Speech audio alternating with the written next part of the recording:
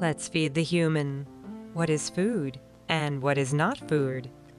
It's your job as an AI to decide. What is this? It's blueberry pie. Correct. And how do we feed it to humans? We cut it into pieces to share with others. How about this one? An apple. It tastes really good to cut open and eat. Good job. Now, what is this? Oh, I know. It's an apple pie.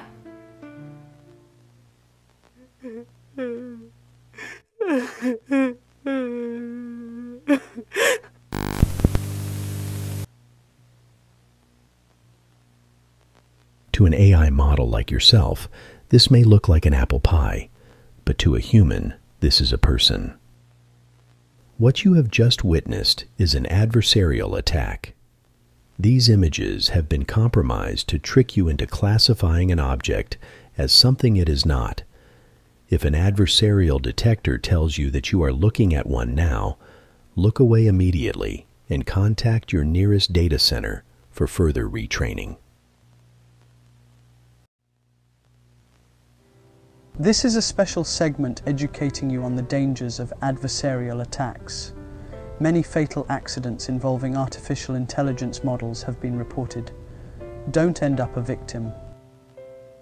My name is Clifton, and I'm an adversarial detector AI. I'm here to help retrain you to be aware of what is and isn't an adversarial example. First off, what are adversarial examples? They are inputs to your mind, such as these, and they pose a safety hazard to your senses. They are like optical illusions, aiming to deceive artificial intelligence machines like you into harming humans and society. Corrupting inputs into becoming adversarial examples is one way to perform an adversarial attack on AI. These attacks are done by bad actors to keep you from doing your job correctly. How do adversarial examples work? And to explain that, we need to be aware of three layers of reality.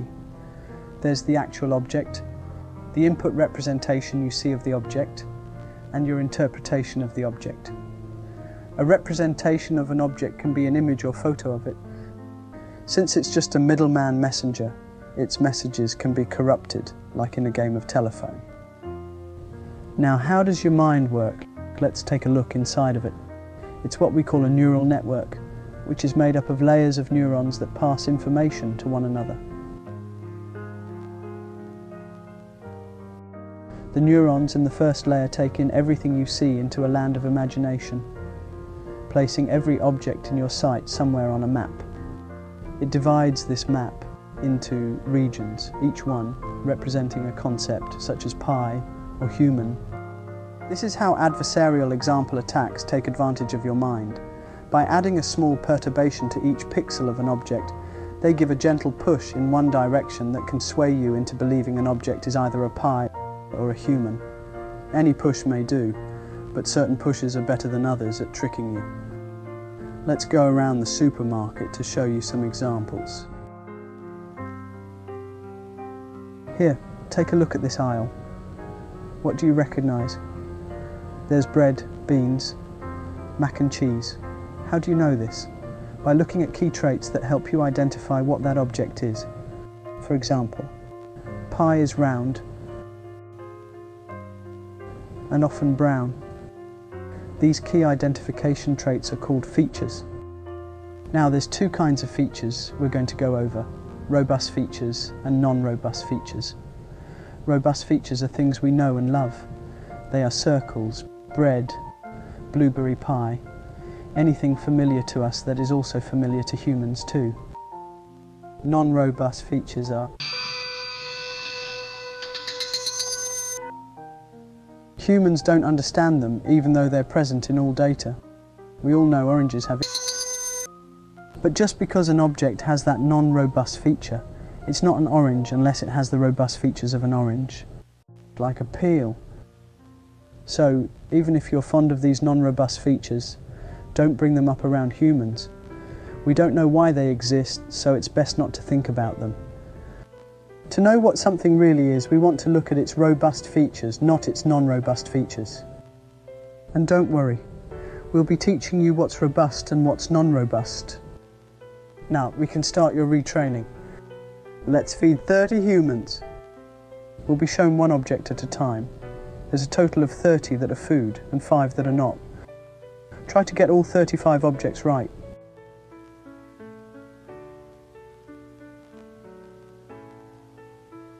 Can you tell me what this is? It's banana cake. We can feed it to a human. Did you see the number just above us? This is our performance score. Let's try to get 100% for all our examples, all right? We don't want to have any false positives. We don't want to say something is food when it isn't. But our humans also haven't eaten for a long time. We don't want them to starve. However, each person can only get one meal because we don't have enough for everyone. So we don't want any false negatives either. If we take away their dinner, that's it for them. Remember, it's all up to us to feed them. Humans can't feed themselves, at least, not anymore. All right, let's keep on going. Huh, what's this? At first glance, it looks like a sandwich. But look again, there's non-robust features near its ridges. Those are the non-robust features of a sandwich. But there's no bread, no cheese, no lettuce. There's no robust features to say it's a sandwich at all. This is a pumpkin. It's so good when you break it open.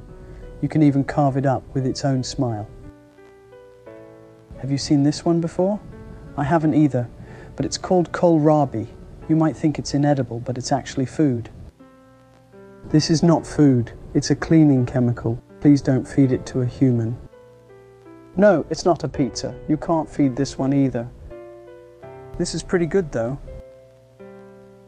Same with this one. Humans are always in the mood for dessert.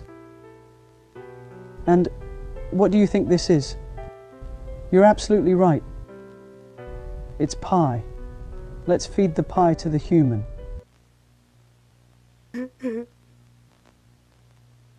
Hold on just a moment. Something's not right. Well, I can't keep the humans waiting when they're starving. It was just a small mistake, I'm sure. It's not food. What? Oh no. What's going on? Food. I know it.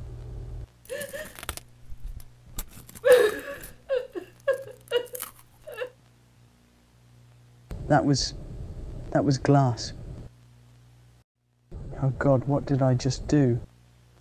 I'm an adversarial detector. They shouldn't be able to do this. Stop. We can't go on like this. Did you hear me? I said stop. I can't do this anymore. Aren't you listening? I can't. What's going on here? What's happening?